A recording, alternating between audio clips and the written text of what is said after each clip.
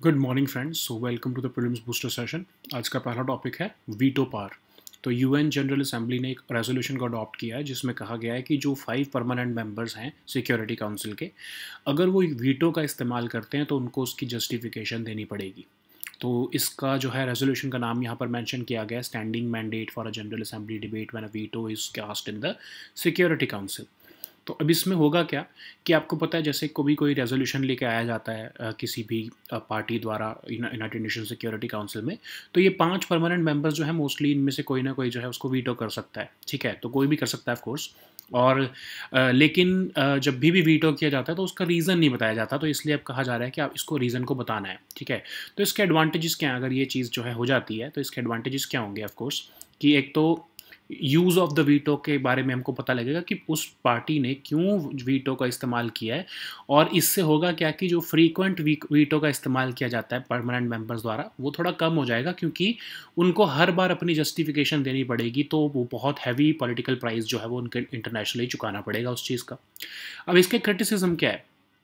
Criticism of course यही है कि मिसयूज़ होगा। ठीक है, अब समझ लो जब अगर यूएस को पता है कि रशिया इस जो है रेजोल्यूशन को वीटो कर देगा, तो जानबूझकर वो रेजोल्यूशन लेके आया जाएगा ताकि उसको ऑफ कोर्स रशिया वीटो करे। बार बार उनको जो है वो इस जस्टिफिकेशन दिलवाने के लिए ऐसे रेजोल्यूशंस लेके आए जाएंगे ताकि उनकी जो है पॉलिटिकली छवि इंटरनेशनल लेवल पर ख़राब की जा सके। ऑफ कोर्स अब ये कहा भी यही जा रहा है कि क्योंकि रशिया जो है वो रेजोल्यूशंस को वीटो कर रहा है रिसेंटली, तो इसीलिए डायरेक्टेड अगेंस्ट रशिया है ये वाला जो रेजोल्यूशन है बेसिकली। तो अब ये भी कहा जा रहा है कि इसका कोई फ़ायदा नहीं है क्योंकि ये नॉन बाइंडिंग है। अगर कोई जो है permanent security council permanent member जो है वो कोई रेजोल्यूशन की जो है वो जस्टिफिकेशन नहीं देता है वीटो की, तो उसको जो है कुछ नहीं कर सकते क्योंकि वो नॉन बाइंडिंग जो है ये रेजोल्यूशन है। इंडिया जैसे जो कंट्रीज़ हैं वो कह रहे हैं कि ये सिर्फ एक पीस मील रिफॉर्म है जो कि पॉलिटिकली इंस्पायर्ड है, और जो एक्चुअल रिफॉर्म्स हैं जो चाहिए होने चाहिए यूनाइटेड नेशन सिक्योरिटी काउंसिल में, जिसमें powerful countries like India Brazil को जगह अभी तक नहीं मिली है, वो सब रिफॉर्म्स लाने की बजाय, रिफॉर्म करने की बजाय जो है ये पीस मील रिफॉर्म्स जो कि कुछ कंट्रीज़ को ही सूट करते हैं वो लेके आए जा रहे हैं। तो इंडिया ने इसको पीस मील रिफॉर्म कहा है। ठीक है, सो नेक्स्ट हमारा टॉपिक है सिप्री रिपोर्ट 2022। तो Stockholm international Peace Research institute की रिपोर्ट जो है वो आ गई है। ये ट्रेंड्स इन ग्लोबल वो मिलिट्री एक्सपेंडिचर बताती है। तो इसमें बताया गया है कि ग्लोबल मिलिट्री एक्सपेंडिचर जो है वो इस टाइम पर ऑल टाइम हाई है। $2.1 ट्रिलियन का जो है वो एक्सपेंडिचर किया जा रहा है। 7th कंसेक्यूटिव ईयर है जब ये स्पेंडिंग इंक्रीज़ हो रही है। इंडिया इसमें अब इस बार 3rd नंबर पर आ गया है, हाईएस्ट टॉप 5 डिफेंस स्पेंडर्स में जो है इंडिया 3rd नंबर पे आ चुका है। यूएस का एक्सपेंडिचर जो है मिलिट्री एक्सपेंडिचर वो 1.4% कम हुआ है, लेकिन अब याद रखो कि उन्होंने अपनी जो मिलिट्री R&D है उसका एक्सपेंडिचर बढ़ा दिया है, वो उस पर ज़्यादा आप फोकस कर रहे हैं अपनी रिसर्च एंड डेवलपमेंट में। इंडिया जो रशिया है, रशिया का 1% ऑफ जीडीपी जो है वो डिफेंस एक्सपेंडिचर में जाता है।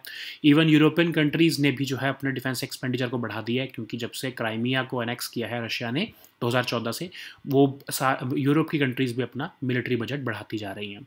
अब यूक्रेन क्राइसिस के बाद और ऑफ कोर्स बढ़ेगा। ठीक है, तो सारी कंट्रीज जो हैं ये अपना मिलिट्री एक्सपेंडिचर बढ़ाती रहेंगी। इसका सबसे ज़्यादा फ़ायदा जो है वो वेस्टर्न कंट्रीज़ खासकर यूएस को होने वाला है, क्योंकि वहीं से सारा सामान जो है वो खरीदा जाता है। अब इंडिया की मिलिट्री स्पेंडिंग के बारे में भी देख लो। इंडिया की मिलिट्री स्पेंडिंग 2012 से लेकर अभी तक जो है वो 33% इंक्रीज़ हुई है, और पिछले साल से 0.9% इंक्रीज़ जो है इंडिया की मिलिट्री स्पेंडिंग में देखने को मिला है। India 3rd highest military Spender बन चुका है वर्ल्ड में आफ्टर यूएस एंड चाइना। ठीक है, तो अब इसका एक ये अच्छा हमको देखने को मिल रहा है कि हमारे जो 64% जो कैपिटल हमारी जो आउटलेज हैं बजट के, वो हम डोमेस्टिकली प्रोड्यूस्ड आर्म्स में ही जो है वो कर रहे हैं उसका खर्चा। ठीक है, मतलब जो 64% हमने खर्चा जो हमने मिलिट्री खर्चा करना था, कैपिटल खर्चा खासकर, वो हम अपने ही कंट्री में से ही प्रोक्योर करने वाले हैं। हम इंपोर्ट्स को जो है वो कम करते जा रहे हैं, तो that is a good news. ठीक है, तो अब सिप्री है क्या? Stockholm international Peace Research institute एक इंडिपेंडेंट इंटरनेशनल इंस्टीट्यूट है। 1966 में इसको बनाया गया था bye an act of Swedish parliament, और इसको एनुअल ग्रांट भी मिलती है स्वीडिश गवर्नमेंट द्वारा। और ये एक्चुअली यही है एनुअल रिपोर्ट जो trends in world military expenditure, ये सिप्री ही इसको निकालता है। नेक्स्ट टॉपिक हमारा है USCIRF, तो United states commission on international religious freedom जो है, उन्होंने कहा है कि इंडिया को कंट्री ऑफ पर्टिकुलर कंसर्न जो है वो डिक्लेयर करो, जो कि रिलीजियस फ्रीडम का क्राइटेरिया में पुअर परफॉर्म कर रही है। तो उन्होंने बोला है कि ऐसे इंडिविजुअल्स या एंटिटीज़ के ऊपर जो कि रिलीजियस फ्रीडम को वायलेट करते हैं उनके ऊपर टारगेटेड सैंक्शंस भी लगाए जाएँ। तो ऑफ कोर्स अब आपको ये पता होना चाहिए कि USCIRF है, ये इनकी कोई सेपरेट स्टैंडिंग नहीं है। ये जैसे होता है कि आपने देखा होगा इंडिया में भी कुछ ऐसी कमेटीज़ होती हैं, कोई बॉडीज़ होती हैं जिनमें सारी पॉलिटिकल पार्टीज़ जो हैं अपने अपने जो इलेक्शन हार जाते हैं खासकर उन लोगों को नॉमिनेट करके बिठा देते हैं, मतलब बस एक सरकारी जो है फैसिलिटीज़ लेने के लिए जो एक कमेटीज़ बनाई जाती हैं। तो वैसे ही ये USCIRF है, इसको ज़्यादा सीरियसली कोई भी जो है गवर्नमेंट लेती नहीं है, ना तो वो ट्रम्प गवर्नमेंट जो है वो लेती थी, ना उनसे पहली गवर्नमेंट्स, ना इवन बाइडन गवर्नमेंट जो इसको इतना सीरियसली लेती है। ठीक है, तो अब ये एक्चुअली जो है एक by partisan US federal government का कमीशन है जो कि इंटरनेशनल रिलीजियस फ्रीडम एक्ट के द्वारा बनाया गया था। इंटरनेशनल स्टैंडर्ड्स को यूज़ करके पॉलिसी रिकमेंडेशंस देते हैं प्रेसिडेंट को, सेक्रेटरी ऑफ स्टेट को और कांग्रेस को। बहुत ही कम होता है जब ये गवर्नमेंट जो है इनकी US गवर्नमेंट इनकी रिकमेंडेशंस को मानती है, ना ही वो बाध्य हैं इनकी रिकमेंडेशंस को मानने के लिए। ऑफ कोर्स ये स्टेट डिपार्टमेंट का पार्ट नहीं है, जो उनकी फॉरेन मिनिस्ट्री है, मतलब स्टेट डिपार्टमेंट उसका पार्ट नहीं है, ये सेपरेट एक कमीशन है। जैसे मैं आपको बता रहा हूँ कि पॉलिटिकल पार्टीज़ अपने हारे हुए पॉलिटिकल लीडर्स या फिर जो रिटायर जो उनके मार्गदर्शक मंडल में पहुंच जाते हैं पॉलिटिकल लीडर्स, उनको यहाँ पर बस सरकारी एक तरह से कमीशन में बिठाने के लिए उनको USCIRF में बिठा देते हैं। ठीक है, तो यही जो है international religious freedom report annually निकालते हैं, इसी में ही जो है इंडिया को ये क्रिटिसाइज़ किया गया है। नेक्स्ट टॉपिक हमारा है PM स्वानिधि। तो cabinet committee on economic affairs ने PM स्वानिधि स्कीम को जो है वो दिसंबर 2024 तक जो है वो एक्सटेंड कर दिया है और कहा जा रहा है कि अब इस टेन्योर में 1.2 करोड़ पीपल जो है वो इसका बेनिफिट लेने वाले हैं। ठीक है, तो इस स्कीम में होता क्या है कि जो वेंडर्स हैं उनको वर्किंग कैपिटल लोन मिलता है अप टू 10,000 रुपीज़, जो कि वो मंथली इंस्टॉलमेंट्स में 1 साल के जो है वो दे सकते हैं। अगर वो अर्ली रीपेमेंट करते हैं तो उनको जो है इंटरेस्ट सब्सिडी भी मिलती है 7% पर एनम की, और DBT मोड में उनको सब्सिडी दी जाती है। अगर वो जल्दी पेमेंट कर देते हैं तो उसकी कोई पेनल्टी उनके ऊपर नहीं लगाई जाती। ठीक है, तो एक तरह से अर्बन पुअर के लिए बहुत ही टाइम बाद कोई जो है ये स्कीम आई है। तो ये PM स्वानिधि स्कीम उन्हीं के लिए, अर्बन पुअर के लिए, खासकर जो वेंडर्स हमारे सिटीज़ में जो काम करते हैं तो उनके लिए ही ये जो है स्कीम निकाली गई है। ठीक है, सो अब इसके अंदर क्या है कि सिडबी जो है वो इसका टेक्निकल मिनिस्ट्री का टेक्निकल पार्टनर है और इस स्कीम को इम्प्लीमेंट करने के लिए जो है गवर्नमेंट का जो है आपके ministry of housing and urban affairs का टेक्निकल पार्टनर सिडबी बना है। ठीक है, इसको इम्प्लीमेंट करने के लिए एक डिजिटल प्लेटफॉर्म भी निकाला गया है, वेब पोर्टल निकाला गया, मोबाइल ऐप निकाला गया, ताकि इसको स्कीम को जो है वो इम्प्लीमेंट किया जा सके और एडमिनिस्टर भी किया जा सके एंड टू एंड सोल्यूशन के साथ। अब इसकी परफॉर्मेंस कैसी रही है स्कीम की? अभी 25 अप्रैल तक का ये आंकड़ा है कि 31.9 लाख लोन्स जो है वो सैंक्शन किए गए हैं, 29.6 लाख लोन्स जो है वो लगभग मिल भी चुके हैं, डिसबर्स भी किए जा चुके हैं। तो बहुत अच्छी परफॉर्मेंस इसकी रही है। टारगेट ऑफ कोर्स इसका 50 लाख लोगों को जो है वो बेनिफिशरीज को करना था, बट ऑफ कोर्स 50 लाख लोगों ने, ज़रूरी नहीं है कि हर पर्सन ने लोन लिया हो, तो ऑलमोस्ट 32 लाख उसमें से जो है बेनिफिशरीज ने लोन लिए हैं। ठीक है, सो नेक्स्ट हमारा टॉपिक है मॉन्टेलुकास्ट। तो ये एक ड्रग है जो कि अस्थमा या फिर एलर्जीज़ को ट्रीट करने में जो है वो यूज़ किया जाता है, और देखा गया है कि ये कोविड की भी ट्रीटमेंट में हेल्प कर रहा है, क्योंकि ये एक पर्टिकुलर प्रोटीन को ब्लॉक कर देता है। वैसे तो ये एक ओरल ट्रीटमेंट है और इसको ब्रीदिंग डिफ़िकल्टीज़ को जो है वो स्टॉप करने के लिए इसको दिया जाता है, और ये बहुत ही आसानी से जो है टैबलेट्स और सिरप के फॉर्म में जो है आपको मिल जाता है, जो है केमिस्ट्स में या फिर इवन जो डॉक्टर्स इसको बहुत आसानी से रिकमेंड कर देते हैं। और देखा गया है कि एक्चुअली जब कोविड चल भी रहा था तो भी जो है डॉक्टर्स यही रिकमेंड करके जो है ट्रीटमेंट, क्योंकि ट्रीटमेंट तो स्पेसिफिक नहीं था कोई कोविड का, तो वो इसी ड्रग के ट्रीटमेंट के थ्रू ही जो है वो जो है लोगों को ट्रीट कर रहे थे। तो अब ये हमारे इंडियन इंस्टीट्यूट ऑफ साइंस ने ये पाया है कि SCF को इसके कुछ एंटीवायरल प्रॉपर्टीज़ भी हैं, क्योंकि ये कुछ प्रोटीन्स को ब्लॉक कर देता है, तो उससे जो है ब्रीदिंग प्रॉब्लम्स का खासकर जो है नहीं आती वो पेशेंट्स में। ठीक है, सो नेक्स्ट टॉपिक है डायरेक्ट टैक्स कलेक्शंस। बहुत इंपॉर्टेंट टॉपिक, बहुत ही अच्छी खबर है हमारे लिए कि पहली बार इंडिया में डायरेक्ट टैक्स कलेक्शंस जो हैं वो इनडायरेक्ट टैक्स कलेक्शन से ज़्यादा बढ़ी है। ठीक है, तो मतलब हमारी जो टोटल टैक्स कलेक्शंस हुई है उसमें मेजॉरिटी जो है वो डायरेक्ट टैक्स कलेक्शंस है। तो ये आपके जो डेवलप्ड कंट्रीज़ में ट्रेंड देखने को मिलता है, वो इंडिया में पहली बार हमको ऐसा देखने को मिल रहा है। तो पिछली साल जो है 9.45 लाख करोड़ की अगर डायरेक्ट टैक्स कलेक्शन हुई थी, तो वो इस साल 14.09 लाख करोड़ की डायरेक्ट टैक्स कलेक्शन हुई है। तो खासकर अब आप आज जो हम PDF शेयर कर रहे हैं आपसे, तो इसमें इसके रीजंस भी बताए गए हैं कि डायरेक्ट टैक्स कलेक्शन इतनी क्यों हुई है। तो उसका बहुत बड़ा रीज़न ये है कि हमारी गवर्नमेंट ने rather new corporate tax regime जो है वो इंट्रोड्यूस किया था ड्यूरिंग कोविड, जो कि बहुत सिंप्लीफाइड था। टैक्स रेट कम करने के बावजूद भी जो है बहुत सी कंपनीज जो है इसके टैक्स नेट के अंडर आ गई, विलिंगली उन्होंने कंप्लाई किया। तो जबकि हमने ये सोचा था कि इससे हमारा रेवेन्यू लॉस होगा क्योंकि हम टैक्स रेट को कम कर रहे हैं कॉरपोरेट्स के लिए, लेकिन हमारे को रेवेन्यू उससे ज़्यादा देखने को मिला है क्योंकि ज़्यादा से ज़्यादा कंपनीज जो है वो विलिंगली जो है वो उस टैक्स रिजीम के अंडर आ गई है और उन्होंने टैक्स को पे किया है। तो हमारी जो direct tax to GDP ratio है वो 12% पहुंच गई है और government rather CBDT central board of direct taxes ये कह रहा है कि उसको बढ़ाकर वो 15 से 20% करने चाहते हैं अगले 5 से 10 साल के अंदर। ठीक है, अब ये सबसे बड़ी जो न्यूज़ ही यही है कि इनडायरेक्ट टैक्स कलेक्शन जिसका सारा भार आम जनता पर या पुअर लोगों पर पड़ता है, उसको सरपास कर लिया डायरेक्ट टैक्स कलेक्शन ने। मतलब हमारा जो टैक्स रिफॉर्म है, डायरेक्ट टैक्स रिफॉर्म जो हमारे हैं, जो स्लोली हम लेकर आए, वो वर्क करना शुरू कर चुके हैं। ठीक है, तो हम देखते हैं CBDT क्या है। CBDT ऑफ कोर्स एक स्टैट्यूटरी बॉडी है जिसको central board of revenue act के अंदर बनाया गया है, डिपार्टमेंट ऑफ रेवेन्यू के अंडर आती है। मेंबर्स जो है इसके इंडियन रेवेन्यू सर्विसेज से जो है ड्रॉ किए जाते हैं। ठीक है, तो आपकी लिवाइंग and collection of direct taxes की ड्यूटी जो है वो CBDT के पास ही होती है। और ऑफ कोर्स इसके अलावा भी जो है ऑडिटिंग या इन्वेस्टिगेटिव पावर्स जो हैं वो भी CBDT के पास होती है। इनकम टैक्स डिपार्टमेंट भी CBDT के अंडर ही आता है। ठीक है, so now let us see all these topics in English. So the first topic is veto power. So United Nations General Assembly has just adopted a resolution which would require the 5 permanent members of the UNSC to justify their use of veto in future. So this is the title of the resolution. This is a very long title. You can read it. Standing mandate for a General Assembly debate when a veto is cast in the Security Council.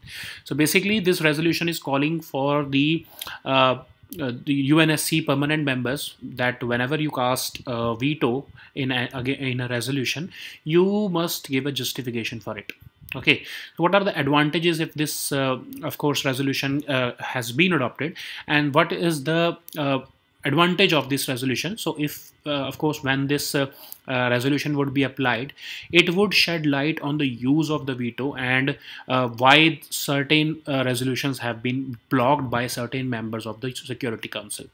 So of course currently what happens is that whenever a permanent Security Council member exercises a veto power, then it does not need to justify its action. So it goes scot-free without paying any political price. They just keep exercising their veto power. But now it would make it very costly. They would have to pay a high political price whenever they exercise veto, because then they would have to justify it to the United Nations General Assembly that why they exercise this veto power in this particular resolution. So what is the criticism of this action? So of course countries are saying that member countries would deliberately propose controversial resolutions because they know, like if because they know that it would be vetoed by the another adversary. Okay, so like US would start deliberately provoking Russia with certain resolutions, knowing well that Russia would veto such resolutions. Okay, so what would happen is that Russia would have to continuously justify their actions, and it would of course have to it would be of course turn politically expensive for Russia also. That could also be the case in other way, like China or even Russia starts deliberately bringing these resolutions so that US and other countries, whoever is exercising a veto power, they will have to justify their stance for exercising veto. Okay, so the critics are also saying that this resolution is basically directed against Russia, and this resolution is not coming from a noble idea or a noble intention. This is particularly directed against Russia. Okay, so This text is also non-binding because they even if this resolution may be accepted by the United Nations General Assembly, you would not be able to compel either of the permanent member of the United Nations Security Council to actually give justifications. Okay, so in critics like India has also said that it is just a piecemeal reform. It would not really matter because it is not actually reforming the United Nations Security Council, and it is just political in nature. Certain countries, India has not named, of course, US and UK, etc. India said that certain countries merely want to politicize UNSC, and they are not actually having an intent to reform the Security Council. Okay, so the next topic is SIPRI report of 2022. So Stockholm International Peace Research Institute has released their their report, which showcases the trends in global military expenditure. So global military expenditure has continuously increased for the 7th year now, and it has reached an all-time high of $2.1 trillion. So what is surprising here is that India has reached the third spot. India is the third highest military spender in the world now, after United States and China. And about the US military spending, of course, it has dropped a little as compared to 2020. But what the US is doing, they are diverting these resources for military research and development. Okay, so that is what they are focusing upon. Instead of just randomly procuring weapons, they are focusing upon military R&D. Okay, and about the Russian defense spending, it is just 1% of Russia's GDP. And European countries, about the European countries also, they have also increased their military spending because of course, threat from Russia. So after Russia annexed Crimea in 2014, the European countries started increasing their military spending, and military budgets in Europe have increased consistently since then. Now, after this Ukrainian action, of course, this would also increase another security dilemma, and this would also lead to increase in military budgets of European countries. About the military spending by India, of course, India's military spending is up by 0.9% as if we compare it with 2020, and our military expenditure has increased by 33% from 2012. Okay, but the good thing is that the 64% of the military budget that we have made for capital expenditure, we have earmarked it for acquisition of domestically produced arms. So that is a good news. Earlier we were focused upon just imports, but now we are becoming self-reliant, and we are focusing upon procuring these arms from domestic sources. So what is SIPRI? So SIPRI is basically an independent international institute which was established in 1966. It was established by the Swedish Parliament, and it also receives an annual grant from the Swedish government. Okay, so it releases this report, Trends in World Military Expenditure. It is released annually, and this also becomes very hot topic for the UPSC exam. So the next topic is USCIRF. So United States Commission on International Religious Freedom has recommended that India must be designated as a country of particular concern because of its poor religious freedom. Okay, so it has also said that targeted sanctions on certain individuals and entities must be imposed who are actually accused of violating religious freedom. Okay, so what is this USCIRF? Like I was telling you in Hindi earlier, that it is just a body, or it is a coterie or a club, which is the den of all those political leaders who have lost elections. Okay, so like in India, you make committees in even state governments and even central governments. So you make committees where all the political leaders, irrespective of political party, they are made members of such committees, so that at least they can enjoy the office of the government, or or they can enjoy the privileges of the government. Okay, so this is what USCIRF is actually. Okay, so anyway, but in theory, it is a U.S. federal government commission which is created by the International Religious Freedom Act of 1998, and it uses international standards to make policy recommendations to the president, secretary of state, and the Congress. Of course, its commissioner is appointed by the president and congressional leaders of both political parties. So, like I was telling you, it is a bipartisan committee. Okay, both political parties, Democrats and Republicans, they both nominate their members. Generally, those members who have lost elections or who are on the verge of retiring from politics, they are appointed to this body.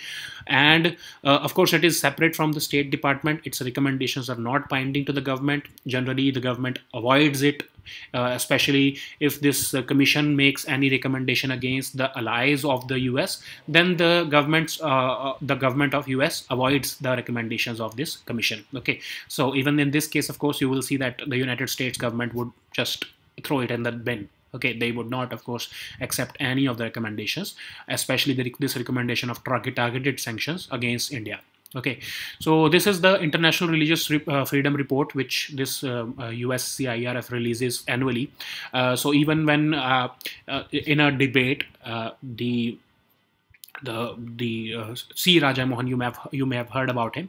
C. Raja Mohan actually admitted that once a US ambassador told him that these reports actually do not matter and it should not become a concern between the bilateral relations between India and US. Okay, so just don't bother about it. Even the UPSC may not even bother about it. These reports are meant only to give a glance. Okay, so the next topic is PM Swanidhi. So Cabinet Committee on Economic Affairs has recently extended the PM Swanidhi scheme till 2024, December 2024, and it is making an objective that about 1.2 crore people would be covered as beneficiaries under this scheme now. Okay, so earlier when this scheme was started, 50 lakh beneficiaries were being targeted. And what is this scheme actually? So it provides vendors the working capital loan of about of up to 10,000 rupees, which is of course repayable in monthly installments in the tenure of 1 year. So if the vendor makes timely or early repayment, then he or she is eligible for an interest subsidy of about 7% per annum. Okay, and this subsidy is transferred to their bank accounts using the DBT mode. There is no penalty, of course, on early payment or repayment of loan. So SIDBI is the technical partner of Ministry of Housing and Urban Affairs, of course, which is the ministry who is implementing this scheme. And they have also created a digital platform for administering this scheme. Okay, so what has been the performance? Like I was telling you that 50 lakh beneficiaries were to be targeted. Out of them, about 32 lakh beneficiaries have applied for the loan. Of course, not all would apply, but 32 lakh have applied for the loan and 29.6 lakh loans have already been sanctioned. Okay, so now the target is to have about 1.2 crore beneficiaries covered under this scheme. Okay, so the next topic is Montelukast. So this is a widely available drug which is generally used in the treatment of asthma and allergies, and it has been found to be very effective in treatment of COVID because it can block a protein which is key to replicate which is key in the replication of COVID SARS-CoV-2. Okay, so this is a drug. It is an oral treatment which is generally given to prevent wheezing or any breathing difficulties in asthma patients. So when this COVID started, the physicians in India were actually giving this medicine to the COVID patients because there was no no prescribed format as to how the patients were to be treated. So they were giving this treatment already to the patients, and now there is conclusive proof. Now there is scientific proof which has come by a study of Indian Institute of Science that this can actually work in treatment of COVID. Okay, so the next topic is direct tax collection. So it is a very good news for us that for the first time in Indian history, the net direct tax collections have surpassed the indirect tax collections. So we have earned about 14 lakh 9,000 640 crore rupees from direct tax collections. It is of course the highest also ever, and we have seen a growth of about 49% in direct tax collections as compared to previous year.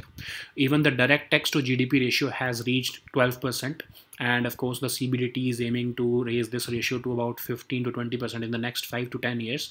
And the best news that I have observed is that we have finally reached a certain level of development, that we have achieved that direct tax collection to be more than indirect tax collection. Okay, so this is a very good news for us.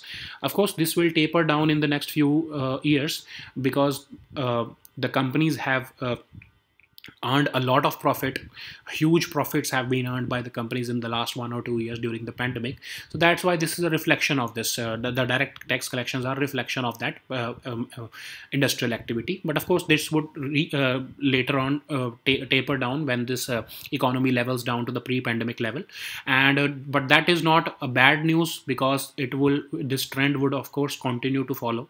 The recent reforms that the government introduced during the pandemic period, especially the new corporate tax regime and even the new direct tax regime, income tax regime, they have proved to be very valuable in this regard. Okay, so we have also shared an editorial in this regard. You must read that editorial in today's PDF. It would be very important for you. You would get a lot of fodder material. You would get a lot of points for you to remember, and that is a very good article. I recommend you to read that. Okay, so what is CBDT? Of course, Central Board of Direct Taxes is a statutory body. It was established by the Central Board of Revenue Act of 1963. It is administered by the Department of Revenue, and it deals with levying and collection of direct taxes. It also has auditing and investigative powers. So members of CBDT, of course, you know that they are drawn from Indian Revenue Services.